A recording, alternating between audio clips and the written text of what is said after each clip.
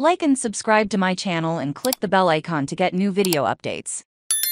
Wolverine named Pitcher of the Year. More postseason Big Ten honors announced for Michigan. Prior to the start of Tuesday's Big Ten tournament, the Michigan Wolverines baseball team had several players earn conference honors. Leading the Wolverines was star Connor O'Halloran, who earned an All-Big Ten First Team nomination, and the big award received 10 Pitcher of the Year awards. O'Halloran is the first pitcher since 2008, and only the third overall to receive the Pitcher of the Year award, having won the conference in terms of wins, walks, hits per innings thrown and finishing, led the regular season runner-up in earned run average and strikeouts. Freshman phenom Mitch Voit received numerous laurels on the all-freshman team, and earned unanimous third baseman selection as well as second pick. As a relief pitcher, Voit has done everything for the Wolverines this season, and has been one of Michigan's favorite players in both the lineup and on the mound as a closer, both receiving third-team All-Big Ten honors,